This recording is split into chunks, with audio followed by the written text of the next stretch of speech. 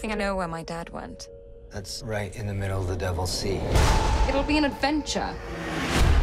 Death is not an adventure.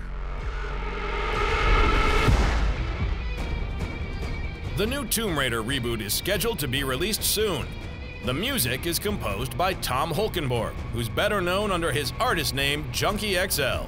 The past couple of years, the Dutchman has been working on increasingly bigger titles, and his resume includes films like Mad Max Fury Road, Deadpool, Batman vs. Superman: Dawn of Justice, and The Dark Tower. He also originally composed Justice League, but when Zack Snyder dropped out, new director Joss Whedon wanted different music and replaced Tom entirely. But as we said, his next upcoming picture is Tomb Raider.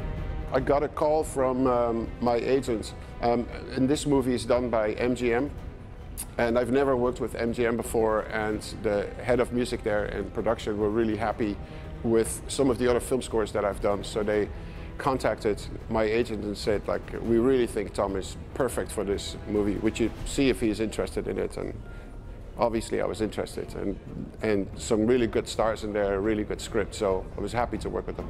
So, after landing a big gig like Tomb Raider, how does one approach such a massive task? The first step is to talk to the director and just to see where his head at and what he wants to do, what he wants to achieve, read the script, come up with rough ideas, and then after seeing the movie, that's when you start writing themes or writing some rough sketches, and then later you sit down together and really fine-tune what the score needs to be.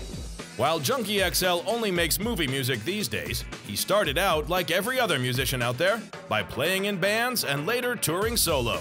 In fact, there's a fair chance you might still know him for his 2002 mega hit, A Little Less Conversation. Actually, I started playing in bands like in the 70s and 80s, and then in the late 80s, 90s, I switched to electronic music. I played live till 2012, and it got less and less and less over the years 2000s. And yes, I do miss it every now and then, but I mean, I've done it for 25 years, so I'm happy to be more at one place instead of like every night a different hotel, different club, so I'm happy. Tom is a real musical mastermind and excels in every genre he tackles, whether it's playing in bands, making EDM, or composing scores for movies. I was always really interested in movies from when I was really young, and then when I saw music that I made, that it was actually being used in the film, I got really interested, and then I started experimenting with films. I worked on a few films, little bits and pieces, and then finally I decided, okay, let's pursue this with all the power and enthusiasm that I have and see if it works. Because again, like I said earlier, you don't know if you're gonna make it at all. It took 10 years, but finally it worked out.